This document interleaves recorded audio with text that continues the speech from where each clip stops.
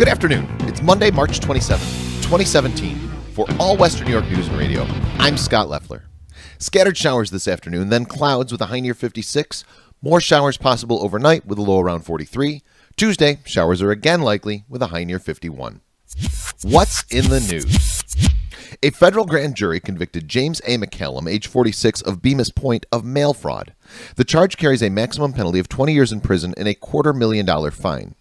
Prosecutors say that between January 2008 and December of 2010, the defendant, a practicing attorney at the time, devised a scheme to defraud investors out of approximately $3.4 million. A federal grand jury has returned an 11-count indictment charging Juan Pacheco Jr., age 34, Andrew Garner, also known as Bam, age 36, both of Jamestown, with conspiracy to distribute over 5 kilograms or more of cocaine, over 500 grams or more of methamphetamine and marijuana, and maintaining a drug-involved premises.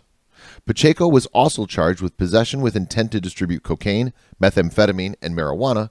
Garner was additionally charged with distribution of cocaine and possession with intent to distribute cocaine, methamphetamine, and marijuana. The charges carry a mandatory minimum penalty of 20 years in prison for Pacheco and 10 years for Garner. Both face a maximum penalty of life in prison and a $10 million fine. Police news. A 39-year-old Clarence woman is facing charges after New York State Police say she struck a parked vehicle, then left without reporting the crash. They found her cell phone at the scene. According to the report, troopers responded to Circle Court in Clarence to investigate the hit and run. While there, they found a cell phone, and it rang, and they spoke to Kelly Perkins, who gave troopers her location. They went to her home, determined her to be intoxicated, and charged her with DWI and leaving the scene of an accident.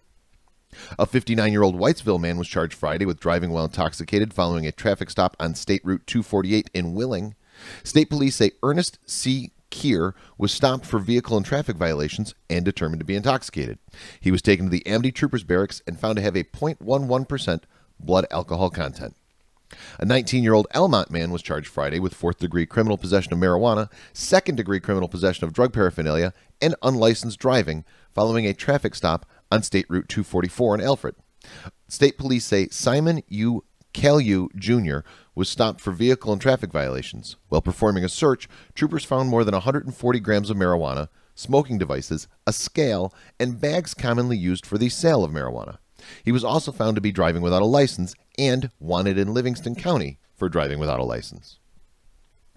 A 21-year-old Asheville man was charged Sunday with aggravated DWI following a traffic stop. State police say troopers responded to the complaint of a reckless driver on Open Meadows Road in Harmony, where they located Aaron Rahr and placed him under arrest after he failed multiple field sobriety tests. He was taken to the Jamestown Troopers Barracks, where he was found to have a 0.20% blood alcohol content. Sports! The Buffalo Sabres take on the Florida Panthers at 7 p.m. at KeyBank Center. The question is, do you root for them to win, knowing that they're pretty much out of the playoffs, or do you root for them to lose in hopes that they get a better draft pick? Always difficult this time being a Sabres fan. Don't miss Corey comments on following the 2 and 5 p.m. newscasts here on All Western New York Radio and on the All Western New York Radio podcast after that. Another don't miss for the day, my show, Here's the Thing, broadcast live at 8 p.m. And for a list of shows you don't want to miss, check out Greg Burt's column on allwesternnewyorkradio.com, heard in Western New York. Okay, that's the news. For All Western New York News and Radio, I'm Scott Leffler saying, have a great day.